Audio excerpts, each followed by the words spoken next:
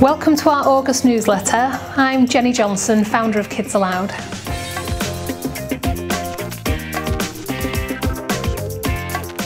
A number of parents have fed back that how we present the free entitlement on their invoices is really quite difficult to understand.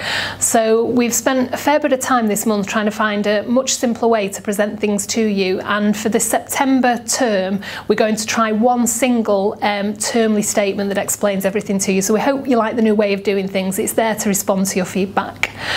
Also, some parents have mentioned, as much as they love our Facebook site, they would like one specifically for their own centre so that they can really keep up to date with what's going on at the centre the child attends. So we're actually trialling that. We've started one for Knutsford, so give that a follow and see what you think. And if that's a success and there are no unforeseen issues around doing a specific site for each centre, then we will roll that out to the other centres as well.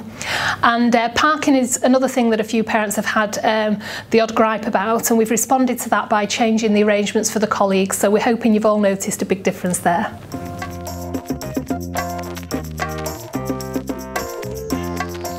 We continue to invest in our gardens, and this month we've improved the toddler gardens at both Macclesfield and Knutsford, so we hope you've noticed those.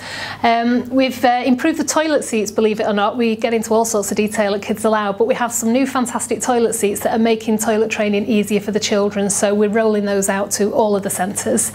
We're also improving the children's beds, if you like, the vice spring of the children's bed world, and we'll be investing in new beds for all the children over the coming 12 months, with one big order for Cheadle and Christie's having already been placed, which are our older sites.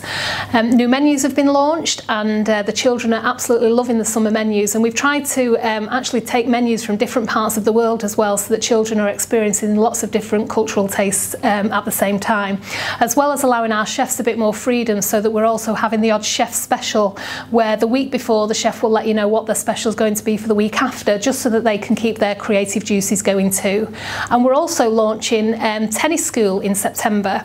We're going to trial it at our Christie's site, and it'll be for preschool 2 children, and we're going to work with the Albert Club, a fantastic coach there called Dave, who's going to be the person leading that tennis school for the young children, and he's actually popped along today to tell us a little bit about the tennis school.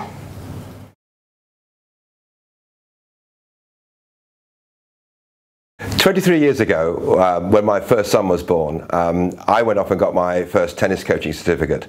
I'd been not bad. I had quite a good junior career and a very enthusiastic tennis player. But clearly, not only was I getting a bit past my sell-by date, I was also, you know, it was not going to be possible to carry on training and doing what I did and have a young family. So I went off and got a coaching certificate, and fortunately I succeeded. And then I went down to my local tennis club. Now, there was already a coach working there, and on a Saturday morning, like coaches do, he'd have a bunch of kids there doing things with them. But there were younger brothers and sisters, so I started working with the younger brothers and sisters. I mean, I was kind of making it up, really, to be honest with you.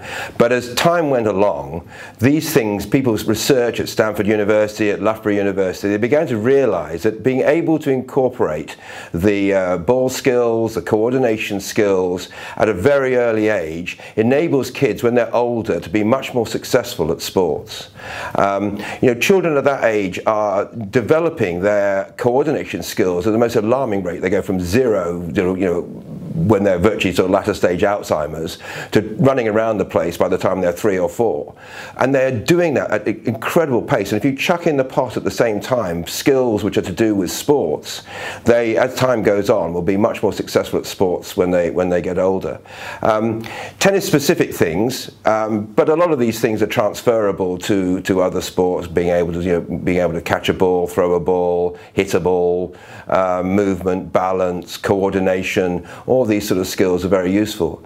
Sports in general, I think, are a great learning, because what happens when you play sports is you will often lose. In fact, if you play tennis seriously, you lose a lot. And that's what it's about. It's about dusting yourself up, picking yourself up, focusing on what you need to do to be more successful. And I actually think as they get older, this is a life skill that kids have, which they learn from sport, which they don't really learn in any other part of their life.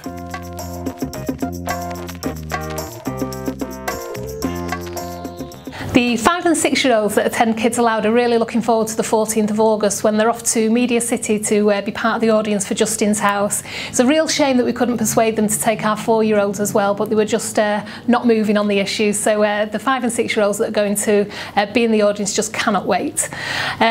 Also, the graduation, we added a combined graduation date for anybody that couldn't attend their own graduation, but it's ended up not being a popular idea, so there was only 2 or 3 children that could attend. It wouldn't have been a vibrant and meaningful event, so we've cancelled that one. But we will flash up the dates for your diary for graduation, just as a second reminder, because it's a very important date for the diary. And then also Christmas. I know it's a long way away, but we have agreed with our team, and they will really appreciate this if parents would support it, that we'll close at 4 o'clock on Christmas Eve, just to give colleagues a chance to get home and spend more time with their own children.